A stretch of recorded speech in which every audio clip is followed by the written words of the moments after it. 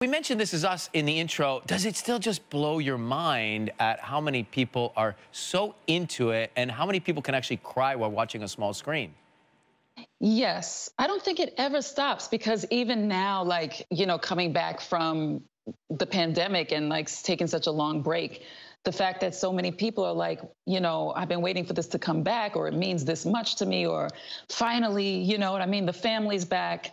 It's pretty amazing. I think it like kind of stays amazing. We have such a strong, like supportive fan base, and they always have our back, and we just love doing it. So it's always great that people love watching. You know what's so funny is we are so trained here that like just saying the words "This Is Us" evokes an emotional response. Like I have a hard time saying the words without feeling like I could cry, just because there are so many past episodes that have touched me and everyone I know so deeply and so personally.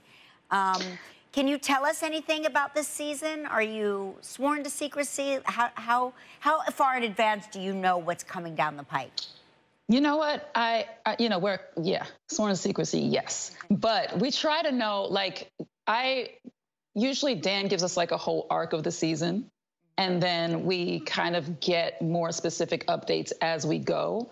As for me right now, I'm sort of like caught up to like where the audience is. So it's like sometimes we know sort of the whole arc, and then sometimes we kind of get bits as we go. But usually we know more than we let on.